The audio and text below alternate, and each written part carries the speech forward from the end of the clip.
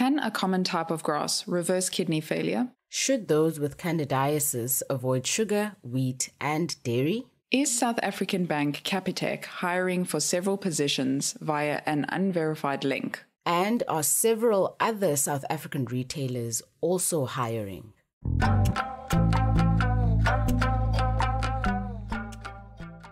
Welcome to this episode of What's Crap on WhatsApp, the voice note show that investigates the crap shared in your WhatsApp groups. I'm Andisiwe May from podcasting company Volume. And I'm Taryn Curry from Africa Check, the continent's leading fact-checking organization. Let's get to it. Our first claim is that a common type of grass can reverse kidney failure within 3 months. The post has a whopping 11 million views and includes 4 photos of what appears to be ordinary grass growing from the ground. Seems sketchy. Right? A quick reverse image search of the photos led us to a few articles that identified the plant as a common goosegrass. It is a tufted grass or weed often found on roadsides or disturbed areas. But the claim is false. Before we discuss why, let's understand the functions of the kidneys. They are 2 bean-shaped organs that help your body eliminate toxins, filter blood, and remove waste through urine. Kidney failure occurs when the kidneys stop working and can't remove waste or keep the body's chemicals in balance. And there are 2 types of kidney failure: acute or severe, which happens suddenly, and chronic, which develops over many years due to conditions like high blood pressure or diabetes. Acute kidney failure is potentially reversible, depending on what caused the sudden damage to the kidneys. Chronic kidney failure cannot be cured or reversed and is fatal if left untreated. However, there are treatments available. Exactly, and the treatments don't include goosegrass.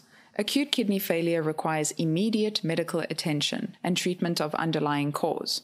The kidneys will need dialysis until treatment is complete, and if the treatment does not work, long-term dialysis or a kidney transplant will be required. Treatment options for chronic kidney failure include only dialysis or transplant. Peritoneal dialysis is where a plastic tube is placed in the patient's abdomen to carry a cleansing fluid to filter the blood and then drained into an empty bag. And hemodialysis is where blood is pumped through a tube out of the body and into an artificial kidney machine, designed to remove waste and extra fluid from the blood before it is returned to the body. There's no evidence that consuming any kind of grass can help, let alone reverse, kidney failure. It's crap. Spreading false information and fake cures for potentially fatal conditions not only misinforms the public, but also gives false hope to those who are suffering from the disease. Our next claim also concerns health. This time, candidiasis, often called a yeast infection, which is a fungal infection caused by various species of the genus Candida. It can cause infections when it overgrows. This infection is common in people with a weakened immune system, those taking antibiotics, and infants wearing diapers. There is a plethora of advice available online for the prevention and treatment of this condition. One post says that those with a yeast infection should avoid sugar, wheat, and dairy. Proponents of alternative medicine argue that reducing sugar intake can inhibit the growth of Candida. But here are the facts. The Candida diet claims to target Candida overgrowth by eliminating sugar, gluten, alcohol, and certain dairy products. The idea behind the diet is that eliminating these foods deprives yeast of the nutrients it needs to thrive. This theory draws parallels with how sugar feeds yeast in baking and brewing. There's little scientific evidence that the diet is effective. The effectiveness of dietary changes can vary significantly from person to person. Eliminating dairy and wheat can lead to potential deficiencies in calcium, vitamin D, fiber, and B vitamins, especially if not substituted with alternative sources. And even if you cut out sugar, wheat, and dairy products, certain medicines could still contribute to yeast infections. A professor of infectious diseases in global health at the University of Manchester in the UK told Africa Check that there was no evidence to support the claim. The World Health Organization media team also told us that the claim was generally based on laboratory data that had not been confirmed in humans. It's crap. Next up is a message forwarded to us by several subscribers.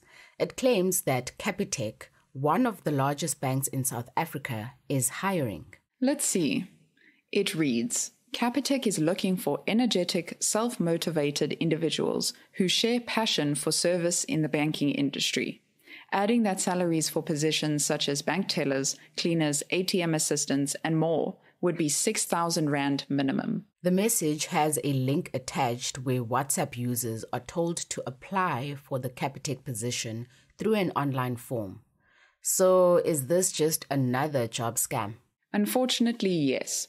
There are a few signs that the job advert is a scam. To start, the message doesn't link to Capitec's verified website, but to a simplistic website featuring only a fillable form. The message also doesn't appear on any of Capitec's verified social media accounts. And before being able to submit the information on the web form, social media users who click on this link have the submit button obstructed by a notification approval button. This is a red flag for clickbait, which can allow scammers to spam you further. Messages that provide a phone number should also be treated with caution.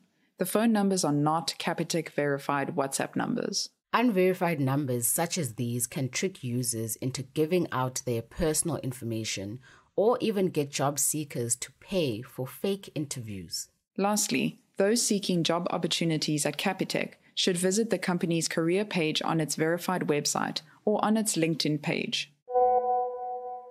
Last on our list is yet another job advert.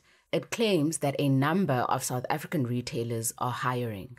Part of the post reads, "We are hiring, part-time and full-time. New staff to work September and December."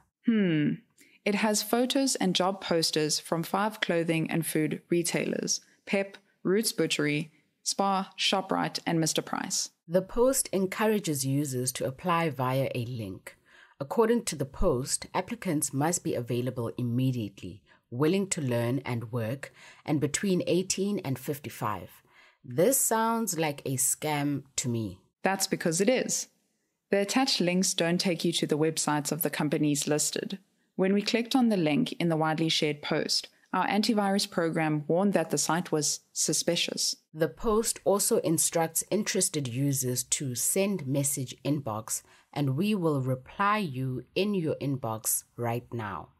This is uncharacteristic of job ads from major retailers. Such big companies tend to publish well-written posts, free of grammatical errors, random capitalization, and odd punctuation. Right. Asking users to send a message on WhatsApp or Facebook Messenger is also suspicious. Scammers often use this tactic to try steal personal information. Some of the posts claim they'll send users an application form. Legit companies usually ask applicants to fill in a form on their website and attach their CV, or send an application to an official email. The claim is crap. That's all the time we have for today. Now you know what's crap and what's not. Your friends and family can sign up for our show over WhatsApp. The number is 082-709-3527. Make sure to save us as a contact in your phone and send us a message. You can find the show wherever you get your podcasts, from Apple to Spotify. If you listen there, you'll find show notes and a link to the fact checks. Remember that you can send us a WhatsApp message, a picture, video, link, or voice note that you need fact-checked. Just forward them to us on WhatsApp. Our theme song is composed by John Bartman. I'm Andisueme. And I'm Taryn Curry. Bye for now.